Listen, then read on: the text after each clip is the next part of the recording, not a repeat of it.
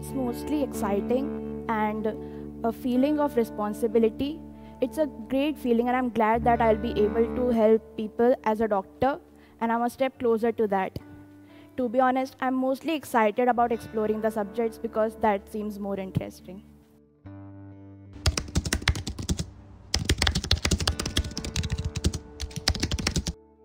It definitely had ups and downs.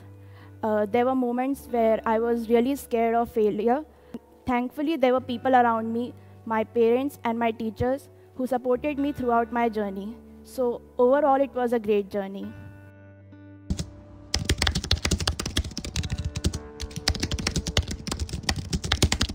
It has a huge syllabus and feels a bit tougher to revise in the last moment. Otherwise, it never felt like a burden because I love the subjects.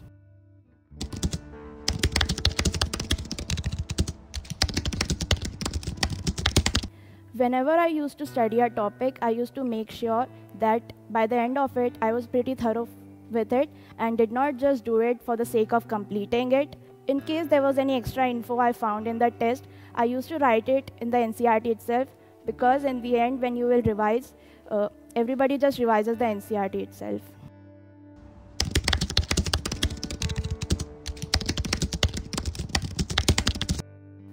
Cellsius Institute has given me many good teachers who did not just teach us but also mentored us. No matter how small our issues were, we never felt ashamed to ask them.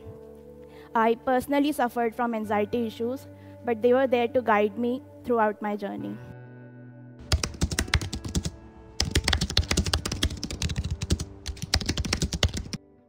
The difference that I feel is they do not put so many students in one batch, so they particularly focus on every student.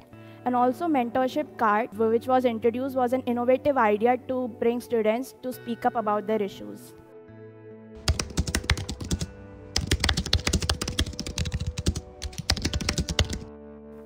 I think consistency is the key to success, and you must think it's a cliche comment that almost all the NEET aspirants who have cracked NEET says, but as the days go by, you'll realize that these mantras that we used to think as of cliche are such a big deal. For example, do not focus on just completing syllabus for tomorrow's test. Focus on grasping concepts, because otherwise it will give you momentary happiness, but it has no long-term effect. Focus on learning the derivations, because on the spot, if you forget a formula, you can derive it on spot.